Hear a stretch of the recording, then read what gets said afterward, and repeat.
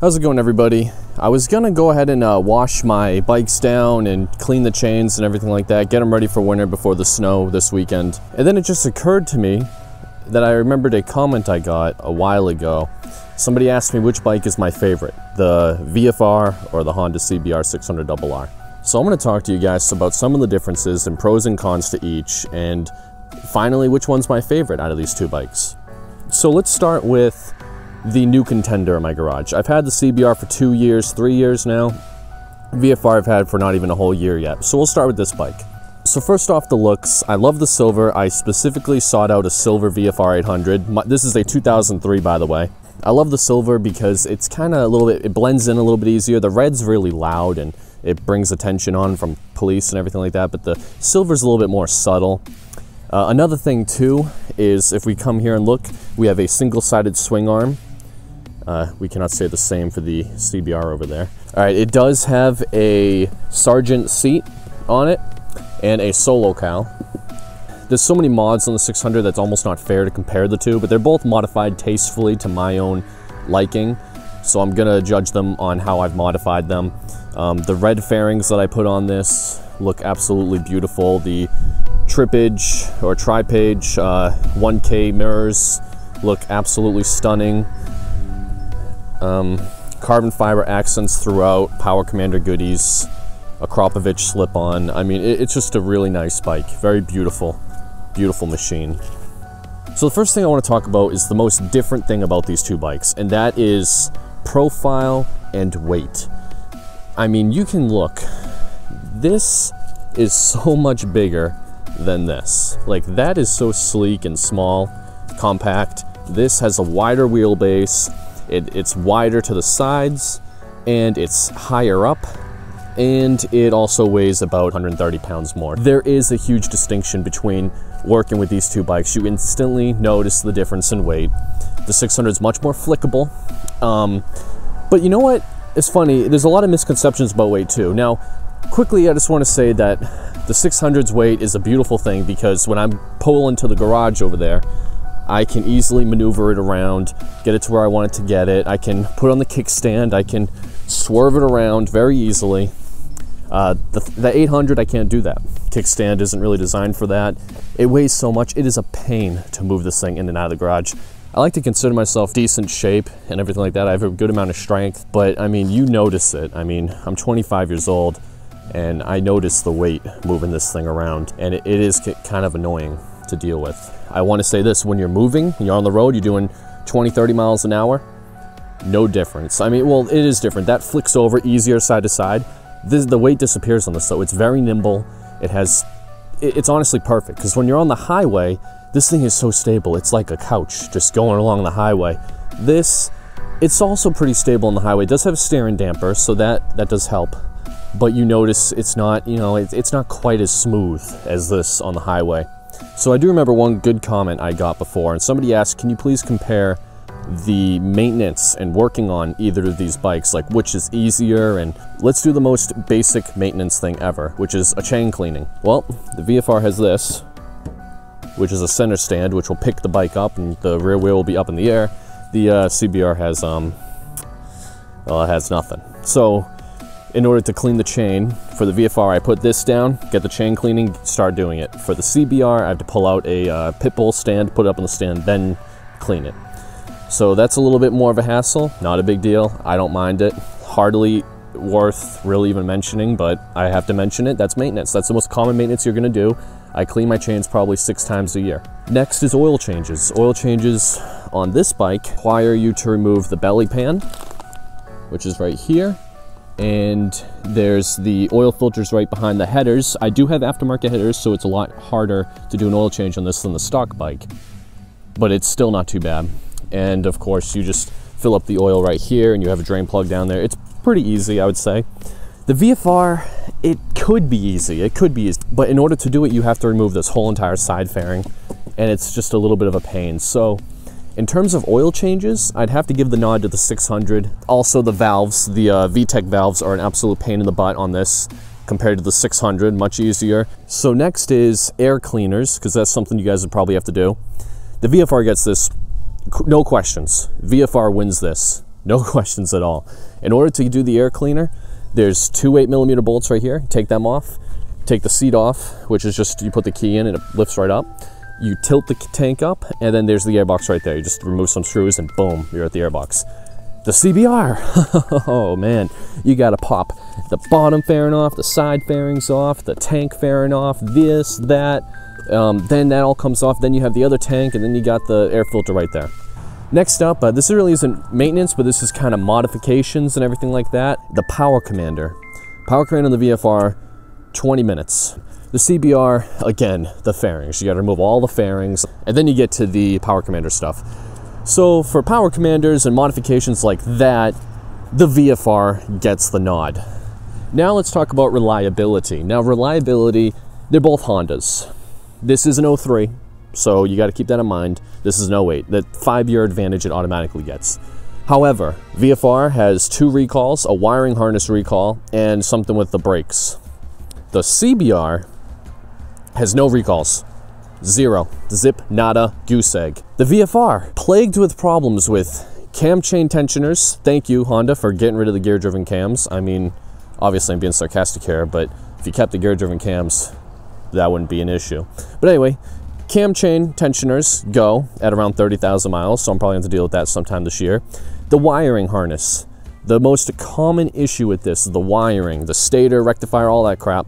I wired in a VFR harness into my bike. I have a video if you want to check that out. It's on my channel. That is pretty easy to do, and it makes it a lot more reliable. But still, the fact that I have to go through that headache is kind of annoying. So the CBR definitely gets the nod in terms of reliability.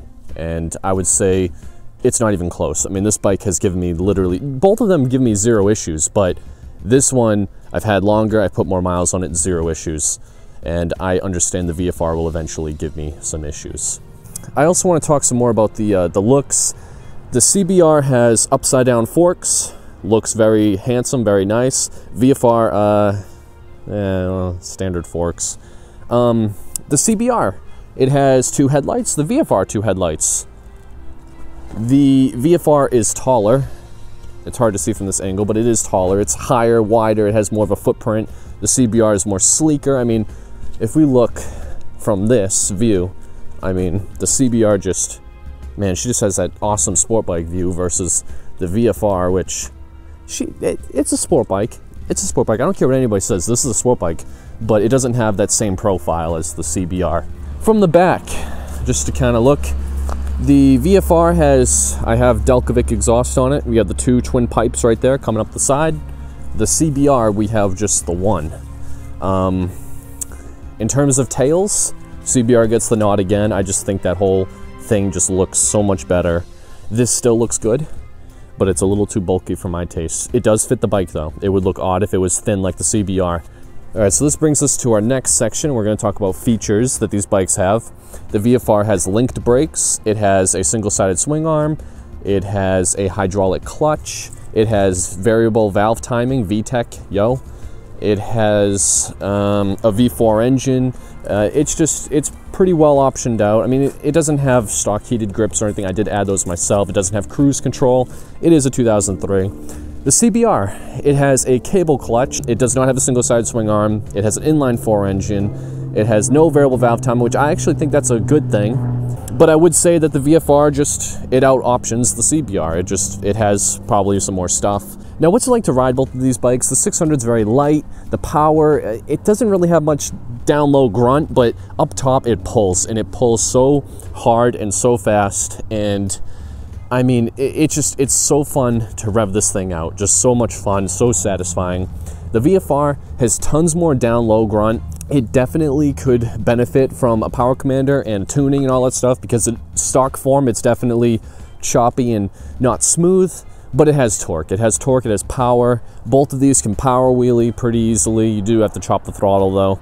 And considering this has an extra 100 pounds of weight, I gotta give it up to Honda. This engine is pretty powerful. It does a very good job. The torque is there, everything is there. It's a fun bike to ride. They're both fun bikes to ride. This is more of a daily bike. This is more of a canyon carver bike. That's just the way it is. I mean it's kind of hard to compare a sport touring to a sport bike, and not say the sport touring is more comfortable and it's better for canyon, or it's better for touring and commuting, and the CBR or the sport bike is better for having fun and going fast. I mean, they're built for two different things. So you we are comparing apples to oranges here. I will say that.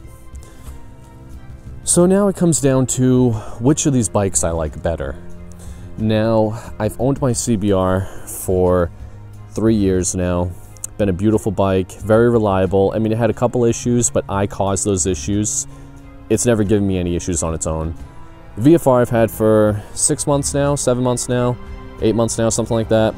Give me no issues, but I know it will in the future. But I did do some preventative maintenance for that. And I have gone 7,000 miles on that, and I've done 15,000 miles on that. So miles, this is a mile eater. This thing will just do miles no problem. This thing, I mean, this does miles no problem either, but you know, it's still a sport bike. Even with the heli bars, you know, you get tired. So which bike do I like better?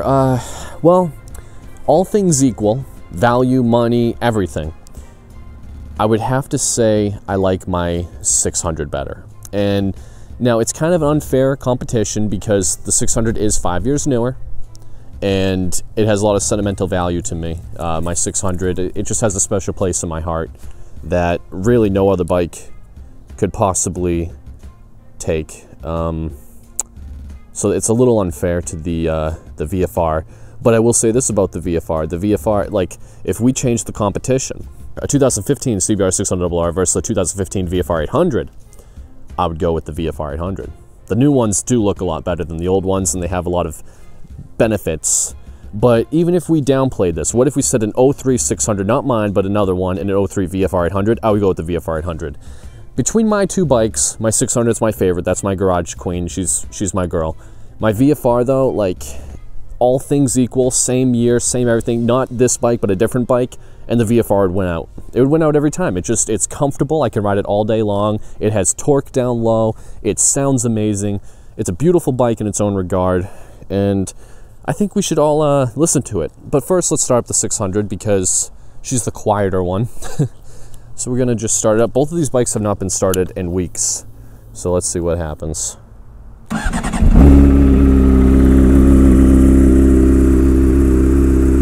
We're gonna let her idle for a minute. Yeah, we're gonna stand back here so we can talk. But look at that. Beautiful LED lights. Gorgeous. And yes, the turn signals are integrated into the mirrors. Just a gorgeous bike. Absolutely beautiful, stunning. It looks so much better in real life. I'm looking at the camera and I'm looking at the bike in real life. In real life, 100 times better. It just does no justice to the camera. And this is a good camera too. But yeah, look at that. Beautiful, beautiful, beautiful bike. Can't get over how beautiful this thing is. While she's warming up though, we will start the VFR 800.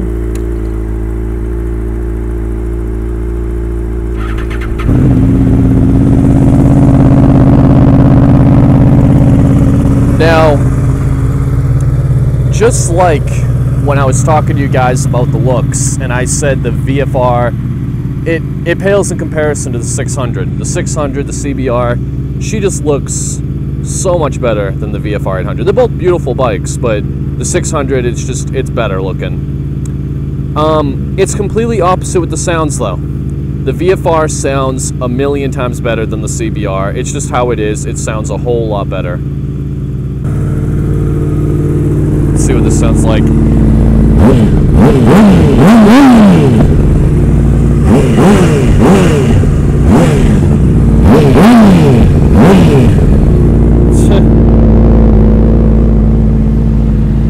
I think the 600 still sounds nice. It's not a bad sounding bike, it really isn't, and that it does have a full exhaust. It has arrow headers, a Kropovich slip-on, so it does sound very crisp. I do love my 600 sound, but you can't compare an inline 4 to a V4. It's unfair. The V4 sounds so much better.